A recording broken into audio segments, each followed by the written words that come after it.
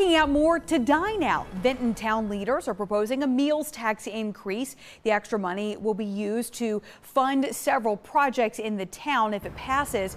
10 News reporter Arisha Jones joins us now live in Vinton. So Arisha, how much of an increase could people see on their next restaurant bill in the coming months? Well, the proposal calls for restaurants to charge an extra 1% for the meals tax increase. That means it will go from 5% to 6% August 1st. The Dogwood restaurant is usually one of the busiest in Vinton, but that doesn't plan to change with a meals tax increase. The proposal is the first in more than 10 years. Treasurer and Finance Director Ann Cottrell says it will help to increase revenue sources for capital improvement needs. We have total identified needs of $2.4 million in the general fund. So the increase in meals tax would only be about $260,000 a year. So even with that, we still have several needs that wouldn't be funded.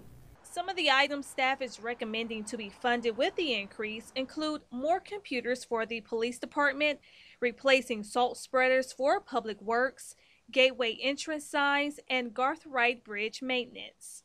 The town, when it hit the recession, we kind of backed off on some of our capital replacement. And now that we're getting into an aged equipment, something that should have been replaced at year 7 is now getting to year 13 or 14. Paul St. Clair is the general manager at Vinton Appliance Center.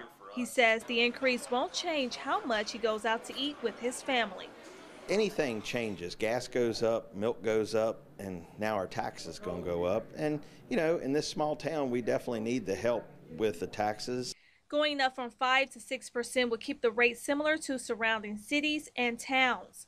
Roanoke City is 5.5%, Salem 6%, Rocky Mount 5%, and Christiansburg 7.5%.